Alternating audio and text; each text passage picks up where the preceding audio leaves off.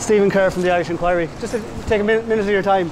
I'm in a rush actually. Don't worry, we'll walk with you, Luke. What are you filming me for? No, we're filming from the Irish Inquiry. We've tried to send you an email a couple of times, you've never responded. Luke did respond to us today, and we've looked into some of his answers. You'll find various links in the description box below. Given that SARS-CoV has already mutated, doesn't that lessen the chances of an effective vaccine?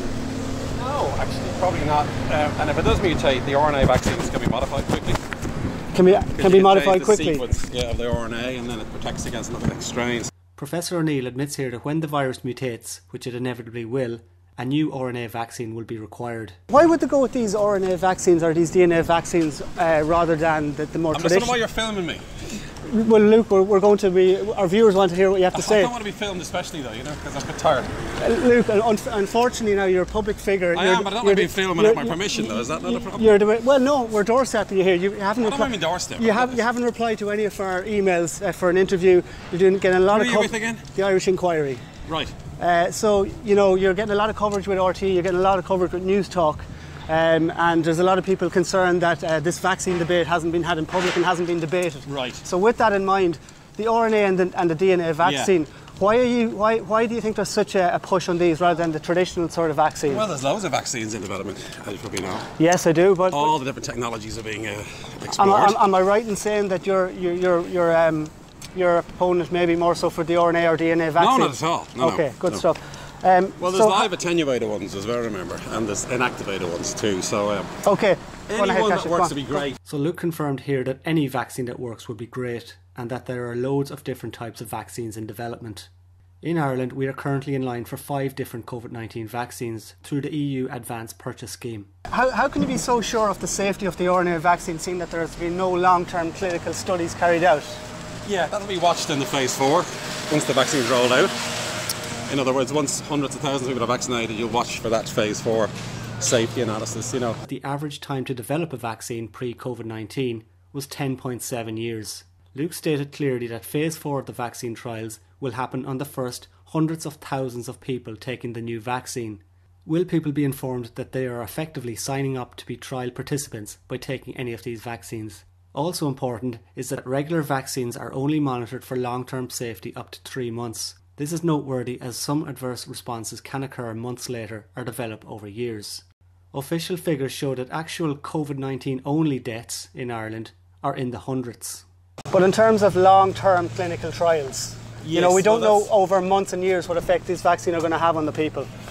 We don't know that, that's true, but previous vaccines, 1 to 2 months safety data can predict long-term safety, in previous vaccine trials, so that's a good thing. Today in Ireland, cases are still before the courts for the swine flu scare of 2010, where hundreds of Irish people's lives were ruined with rushed vaccines.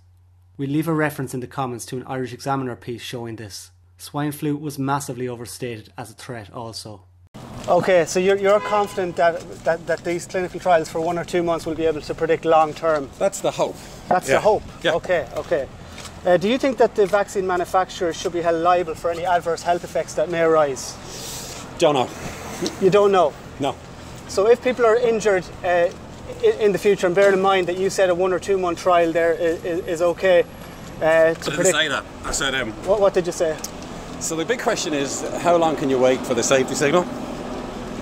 Right, so the FDA and the EMA have mandated a certain amount of time, and then they judge the safety based on that time, and that's their view. And they're the regulators, so we follow what they say. Everything I say is simply, I guess, repeating what the EMA and the FDA say.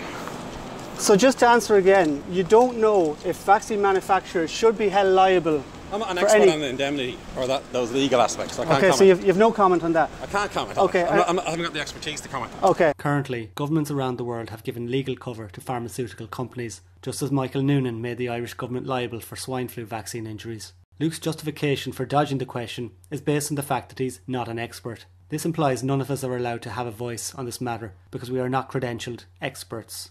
And finally, just 3 very quick ones. Some of our viewers are worried about your potential conflict of interest. And on that note, how many vaccine manufacturing companies do you have shares in? None. Okay. You've no shares. And what about GlaxoSmithKline? No shares in GSK. No. Have you ever had shares in any of these vaccine companies? Never. But Glaxo do have shares in his company. They provided the 30 million in seed capital for Citrex, along with the vaccine private equity firm SV Investors.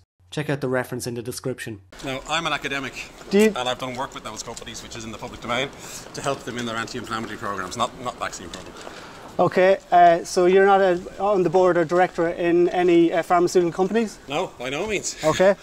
Well, I am a founder of a company called Citrix. Okay. Which is in the anti-inflammatory business, for example. They would have investors like GSK invest in them, which is an indirect connection to a pharmaceutical company. But I've no direct involvement with any big pharma, like being on the board. Luke says that he has no direct involvement with big pharma. But in addition to the Glaxo investment link, Luke's company also signed an agreement with Eli Lilly for $880 million back in March 2020. Glaxo and Eli Lilly are as big pharma gets. So do you stand to gain financially if the Irish government roll out a vaccine programme in Ireland? No. No? No, not at all. Okay. This is technically true, but if Citrix drugs / Eli Lilly immunometabolic anti-inflammatory therapeutic vaccines are used by states around the world, then Citrix will surely benefit financially because Luke is a founding member of the company. And finally, Luke, would you be willing to come on and have a discussion or have a debate with some of your peers on this issue? Because a lot of the Irish public are very concerned that the debate has not been had, and Irish mainstream media are not facilitating that debate. The problem is, I'm very busy in my lab at the moment, you see, and I can spend a certain amount of time on trying to inform the Irish public. Yes, but there's no debate taking place, and you're in News Talk twice a week, you're an RT, you're an Off the Ball. That's the extent. I'm barely able to do those things. Yeah, but there's no debate. Because I'm so busy. Why would you not take the opportunity to debate one of your peers who is saying some very contradictory things to what you're saying? I've told you, I'm just extremely busy with my day job, which is trying to find treatments for this disease. The people want to see this debate. I'm more than happy to see a debate, you know. Are you happy to take part in the debate? I may do, but I'm too busy at the moment with my work.